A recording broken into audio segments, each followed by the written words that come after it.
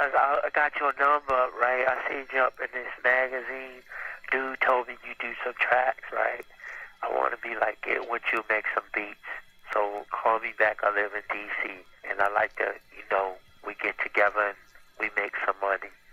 I heard you dope, you the man. I got some fresh tracks and I make hits. I don't have no records out yet, but I'll make hits. So please call me back at them numbers. And if my mother say, I might be at my grandmother's house. And if my mother answer the phone, she'll give you my cousin Bieber number. Let's whack this off, y'all. Cuz peace out for the 9-9. Dance to the beat, shuffle my feet. Dance to the beat, shuffle my feet. Dance to the beat, shuffle my feet. Dance to the beat. That's right. So now we've seen what happens when people start with censoring unpopular rock and roll songs and photographers and books, and it mushrooms into all of us being denied our access to information itself. When disillusioned, frightened people get used to the idea that being lied to and terrorized by their own government is okay. We're being told this is a war where nobody dies. 100,000 Arabs maybe, but they're not people. And for color commentators in the sportscast, we have magically rehabilitated Contragate criminals to show us the way to honesty and patriotic justice. Millions of people protesting this war all over the world. But you open up a paper, especially around here, turn on the TV, and they hardly happened at all. They don't even tell you that there were huge riots in places like Cairo, Morocco, Syria, where thousands were shot by their dictators, and it wasn't Saddam Hussein they were protesting. It was their dictators sucking up to Bush. And all those times, Saddam Hussein, our latest Willie Horton, offered to withdraw from Kuwait, which he did repeatedly. Whoop, they didn't happen either. And Ollie North is a patriot. Our missiles are now called patriots. Storm and Norman Schwarzkopf is a sex symbol, and opposing the war is unpatriotic treason. Now we know what we are up against. A coup has happened right here at home. Our Constitution and our democracy has slowly but surely been overthrown, and the head of the secret police is now president.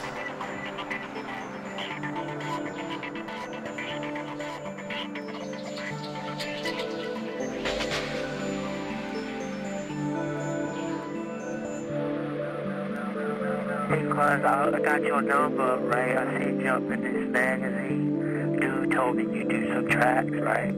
I want to be like, get with you, make some beats. I want to be like, get with you, make some beats. I want to be like, get with you, make some beats. Meet the New World Order, another concept borrowed from the Nazis. If Saddam Hussein is the new Hitler, then what is George Bush? How about the 20th century Benedict Arnold? Betraying the American people and what America's supposed to stand for gangsters and corporations on a global basis. And is anybody here who hasn't figured out yet that Bush's own people planted all those stories about what a wimp he is to keep people from catching on to what he really is? Hitler had great ratings in the polls for a while too, but just because people supported him doesn't mean he was right. And even the most Bush-happy, flag-suckling jackass knows deep down inside that something is wrong. America is over, and everyone knows it. The New World Order has a dying empire odor, and changing the channel ain't gonna make this go away. Third world malnutrition, pollution and AIDS getting worse and worse, our banking system on the verge of collapse, and we're more in debt than any other country in the world. Our cities and roads are falling apart, and the schools all suck because parents are too chintzy to pay for them. And yet Tipper Gore and James Baker's wife Susan still have the gall to blame gang violence and teen suicide on rock music.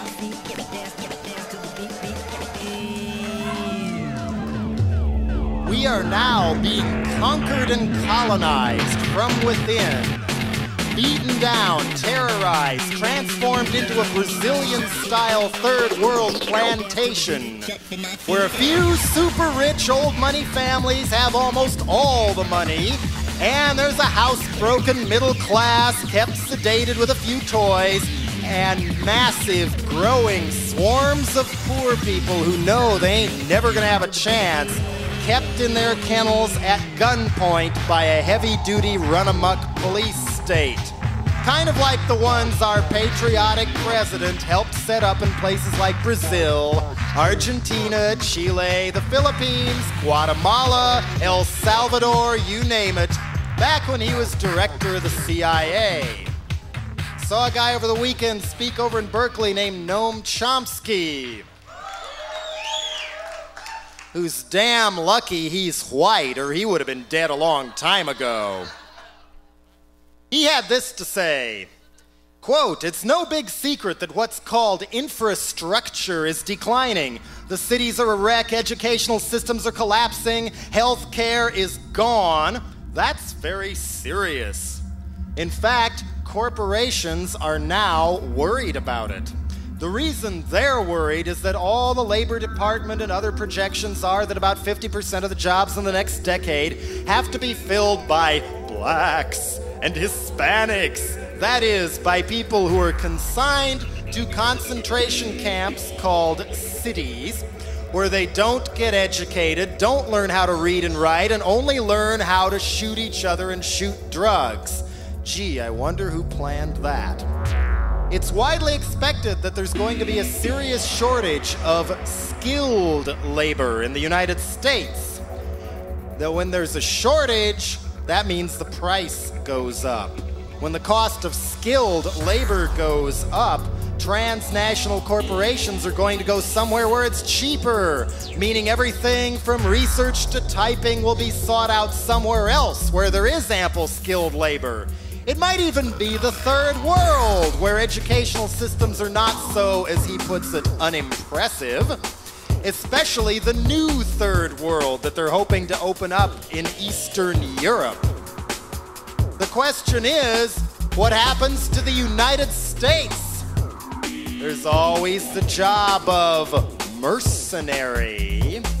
Somebody has to keep the third world under control, and the United States is the only one with the force to do it. Thanks to the Soviet economy finally imploding, there is no deterrent against us anymore. We may not have the economic base, therefore others are going to have to pay the United States for this. Germany and Japan aren't all that eager to pay for it, but petrodollars are still there. This is George Bush's visionary way of leading us into the future and solving our problems at home. No peace dividend economy, no cleanup of the environment or urban renewal, no future for children, just a genocide for hire new world order. Who is the next Saddam Hussein? Gaddafi? Hafez Assad? Peru? Colombia? Mexico? Us? Now Bush says, quote, "The kind of moral force and national will that massacred 100 or 1,000 or more Iraqi men, women, and children, many of whom in the photos look like they've been shot in the back, will be turned and focused on his, quote, war on crime. And the drug war concentration camps are already going up. And last fall, Congress almost passed a law saying they could hold any one of us in jail for up to a year just on suspicion of using drugs. And Bush also wants a law where workers who go on strike can be permanently fired. And he's also trying to sneak it through so radioactive waste can be dumped anywhere, including town and city sewers. And the media does their parts by just hinting that fighting back and fixing things, well, it just looks so hard, don't even try. So now, we have a mass case of people so afraid of being hit with the truth they go out of their way to avoid finding out what it is. This brings to mind the Nuremberg trials, where defendants justified their war crimes saying they were just going along, following orders. They didn't ask questions because they were afraid and didn't want to know what the answers were. But we haven't allowed things to get quite that far yet. And that is why we're fed so many lies by the straight corporate press. Have you ever seen so much obviously fabricated news?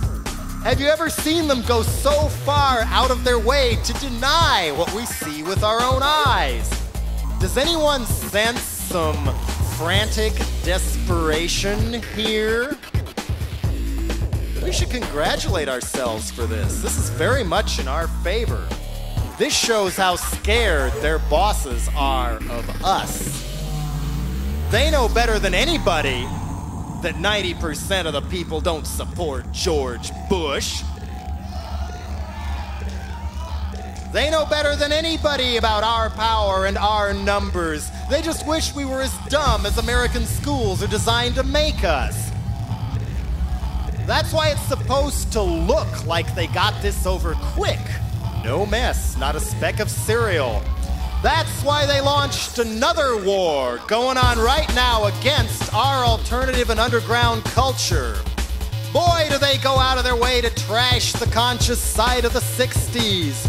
You were grooving on rock in the mud at Woodstock instead of making money and babies. Shame. Trying to make everyone who stood up and rebelled against the Vietnam War and worked for civil rights and the environment to look bad and unpatriotic. As if to say, don't ever try anything like that again, because it worked a little too well. From now on, this is what goes. No one is homeless. Racism is hip, pollution is progress, and the cops are our friends. And don't you dare spread any information hostile to the financial interests of the new world order. But this ain't El Salvador yet, thankfully. And the main thing keeping that from happening is us. There are times when our government gets so frightened it does kill. Like the Black Panthers, the American Indian movement, and now they have a new target, environmentalists. Most of you know about Judy Berry and Daryl Cherney getting blown up in an assassination attempt in a car. And I saw Judy Berry speak over at a church of all places, the Noe Valley Ministry. And she said the only reason she's probably still alive after the first attempt didn't work is so many people making so much noise about what went down. She said that Greenpeace gave them money to hire a private detective, and they traced the person in charge of trying to wipe out Earth First and the radical environmental movement as being Richard Held, the same FBI guy who was there when they killed Fred Hampton and Mark Clark of the Black Panthers in Chicago, the same guy in charge when they killed dozens, if not hundreds, of American Indian movement members in South Dakota. Here they are again with the Nixon heads in charge. As she put it, the only reason we don't have death squads in this country is they don't think they need them yet.